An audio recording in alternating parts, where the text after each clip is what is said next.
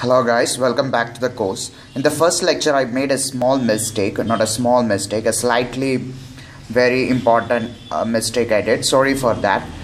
In the first lecture I explained you how we can write the deflection of the bar in terms of the load acting on the bar, in terms of the length of the bar, in terms of the area of cross section of the bar and the Young's modulus.